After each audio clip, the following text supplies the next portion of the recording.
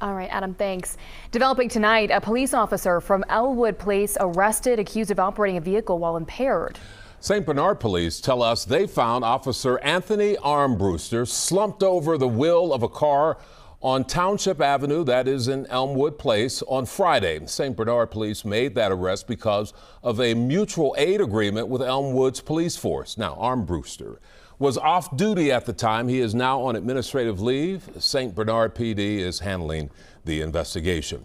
2 people are dead. A 3rd person seriously hurt after